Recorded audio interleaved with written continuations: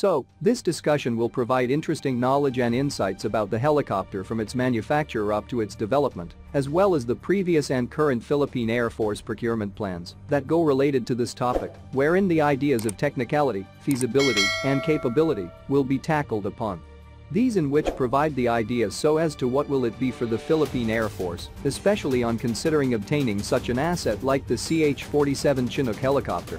The plans for acquiring Chinook heavy-lift helicopters is something that seems to be relatively new, especially in defense discussions, given that in the past, the military assets aired are primarily focused more on assets, such as Sikorsky S-76s and Bell A-1 Hueys, both of which are still in service with the Philippine Air Force up to the current date. However, this is not the case wherein there are already plans back then for the service branch to procure these heavy lifters for the country to have.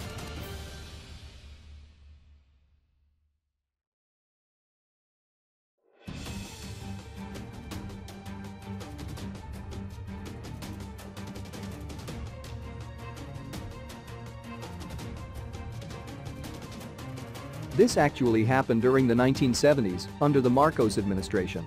Upon the link provided above on the details extracted from the Philippine military historian as he posted it on another defense page, the plans that were made before the 1977 to 1981 5-year AFP modernization program, this one precedes the 1995, and the current 2013 version, considers the viability and importance of rapid transport of troops and equipment across the country, especially in terms of counterinsurgency efforts in the south of the country, were the issues back then, as it still holds true even today. Such plans were being considered back then, given that it will help augment the Philippine Air Force's C-130s, which was only 3 units during that period. The current number of units for such a platform is 4, with 1 will help replace a single unit Seward from a RE, which may equate overall to V units. While this was considered back then, it was worth considering that such plans did not push through and instead settle with the existing inventory of military cargo aircraft of that time, which is both the C-130s and the A-1 Hueys.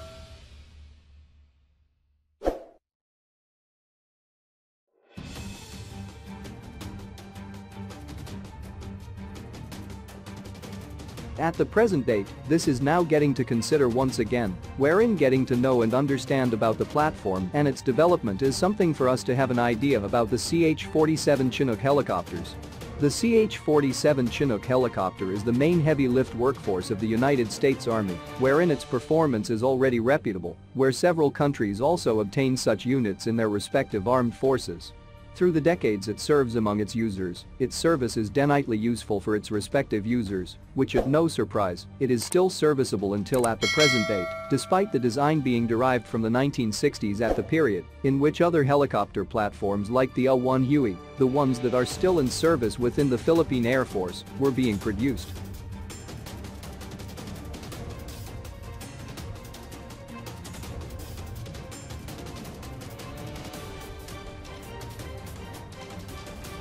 It all started when Boeing in the 1960s bought Vertol Aircraft Company, which is the company that is behind the earliest of developments behind the CH-47 Chinook, which helps develop such kind of helicopter to what it is today.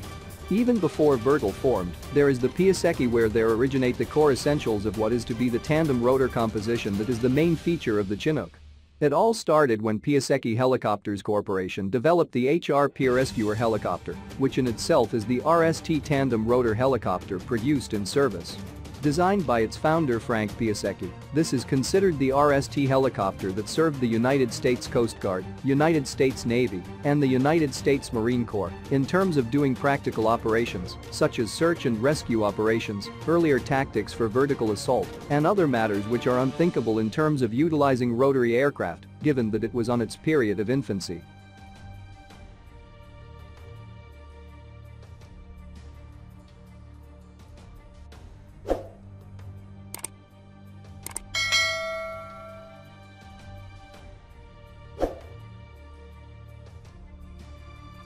Through the years since the HRP Rescuer helicopter was developed and produced for its aforementioned users, Piasecki Helicopters now improved its tandem rotor helicopter design further with the H-21 Shawnee commissioned into service. It apparently went in service with several countries, starting with the United States, with its Air Force and Army utilized the platform, with other countries being Canada, France, Sweden, Japan, and Germany.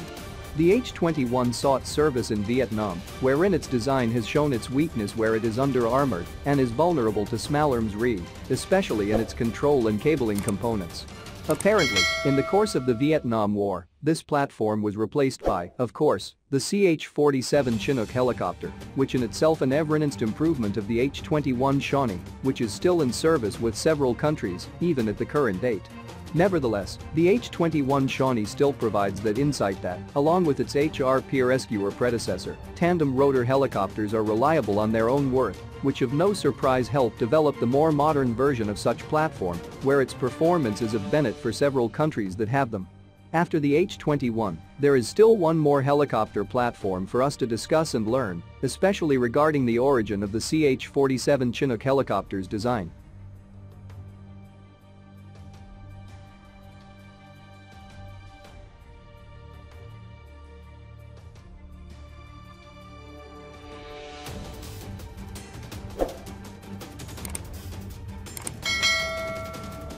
Here comes the CH-46C Night Medium Lift Helicopter, which was produced by the same manufacturer, Boeing Vertol Helicopter Company. Designed for servicing the United States Navy and Marine Corps, it served both military service branches for decades, ranging from the Vietnam War, in which the CH-47 Chinook under the U.S. Army also served, to the combat zones in Iraq, where it helped the USMC conduct its operations, with several casualties in place, up until to its retirement in the early 2000s, where it was replaced eventually by the V-22 Osprey tiltrotor aircraft, produced by a joint partnership between Boeing and Bell Helicopters. With this number of tandem rotor helicopter versions that were made, it goes to show the importance of obtaining such platforms in such a way that the developers have managed to make up with the CH-47 Chinook helicopter, which still shows its reliability, performance, and capability that is still up to its purpose, even in the modern age.